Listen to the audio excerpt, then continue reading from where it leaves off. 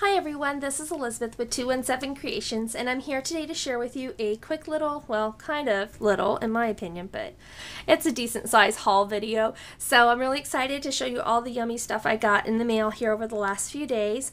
The first thing I got is Blanche stamps. These are some of my favorite stamps out there on the market today, besides the Pink by Design, because you know those are my true favorites. But Blanche is another fabulous company for stamps. They have, I know the stamp looks a little different than what you're probably used to seeing, but the Blanche stamps are actually mounted on foam, and then they have a silicone stamping surface, and it's white. But you get incredible detail, and these are heat resistant, so I can stamp into wax and UT and things like that. So I love these stamps. So I've got this new one called, this one was called Kissing Lovers. I thought that was so pretty, all the detail. And then I got Country House. And then I also got this rose one, kind of a vintage looking rose one. I'm not sure of its name. But these are called Blanche. It's L-A-B-L-A-N-C-H-E, Blanche. And usually I find these on eBay. Is a good place that I've been able to find a lot of the designs. And for inks, if you do choose to this, go with the VersaFine inks. They are the best ink for a really detailed stamp like this. So those are kind of fun. And yay!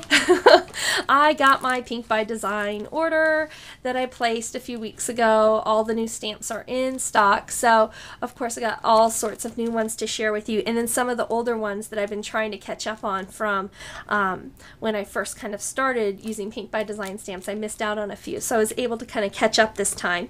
One of my favorites that I'm going to be playing with, of course, is the labels. I absolutely love this set. Sarah, who designs the Pink by Design stamps, created this stamp set with a punch in mind, or your Cricut or Sizzix or Nesties. Any of those tools will work, but I decided that I would take the easy route and go for a punch because they were on sale at Joann's, and I had another like 20% off on Memorial Day. So these labels, you'll need a 1.5 inch punch, and I know Paper Tray Ink, I think, sells a 1.5 inch punch. Almost everybody sells a 1.5 inch circle punch. So I got these, so those are always fun. And then this is a new one for me, and a new one in general. It's called Animated Greetings 3. And I haven't bought any of the animated greetings before, so this one's a new style in a sense for me. They're very, very cute, very boy in my opinion, this one is. It's things like wishing you a galactic birthday and howdy. What I really thought this would be great for is some Toy Story stuff, or some Pixar stuff, because there's things like toe of a kind, like tow truck, so I'm thinking Mater. So this is going to be a lot of fun to play with my boys. So love that. And then here's some classics from Pink by Design. These have been out for a while, but I've been wanting them forever, so I splurged and I got myself them. This is the, it's listed as Polka Dot 6, but to me it looks like olives. So I'm going to do kind of a martini themed card. I think it'll be really fun. I've got a great idea for using on that one. And then, of course, who couldn't go wrong with polka dots? Polka dots are always in style. So those are going to be fun. And then these are new ones. This is the sewing background. Very excited to use this. I'm going to try it on tissue paper. So I'm going to see kind of how that looks, if I can create a really cool vintage look. And then we've got the postcard. This is new too. So I thought that'd be fun to play with. And then this one's called Girl Talk.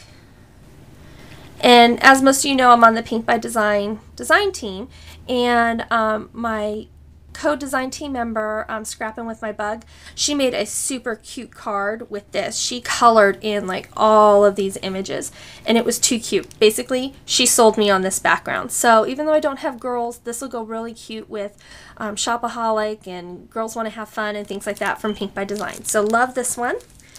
And of course the paisley, love paisleys. They're very in style right now. So I've got some paisleys, and I love that these are not too country looking paisleys. They've got a little bit more kind of a floral on the edge. So I really love this.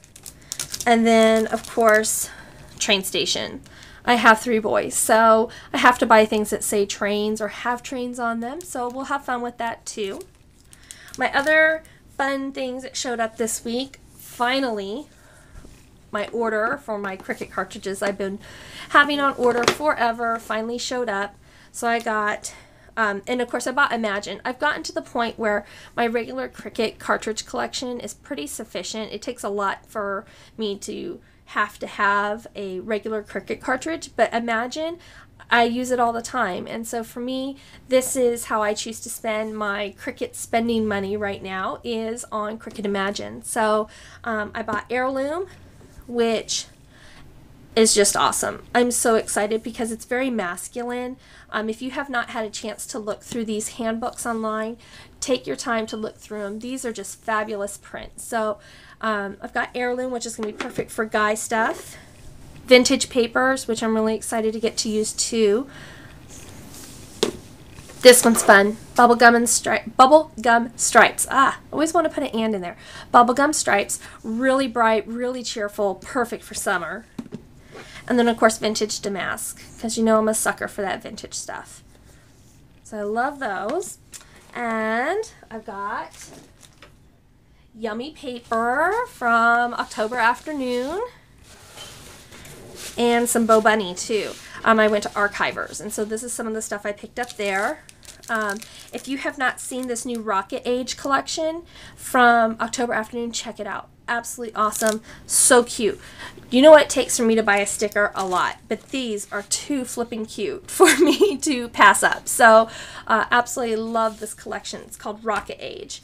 And of course I bought 2 of each sheet. They were out of the set. So I'm going to kind of turn this around here so you can look at it upright. There we go. So they're double-sided. But they're really awesome. I mean, just very retro. It's hard to see this one, but it's lots of little red dots. Love, love, love. So I thought those are lots of fun. Ooh, I must have got carried away. Got 3 of that one. And then this one's like the red dots with like a yellow background. And it's got this really cool like star map constellation thing going on. More constellation stuff. Love this side. So this is definitely going to be made into a mini album, and then I should have enough left over to make a layout and maybe even some cards. So, and then like a vintage newsprint. Isn't this collection divine? And then this one has like, it's hard to see it, but it has like little punches. I know you're not gonna, totally not gonna be able to see it, but really, really cute. And then I think that's that duplicate, yeah. There's that one. And then of course I got the new Bo Bunny collection, and perfect for 4th of July and, you know, Memorial Day and Veterans Day, or anything just to celebrate patriotism. These are just such fabulous papers. Just love them.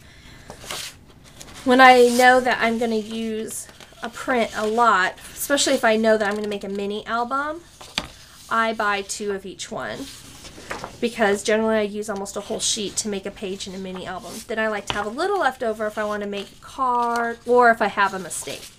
So I buy 2 of each sheet. Then I don't really have any guilt about cutting. Aren't those prints fabulous? And of course it's Bo Bunny, so it's like super high quality paper.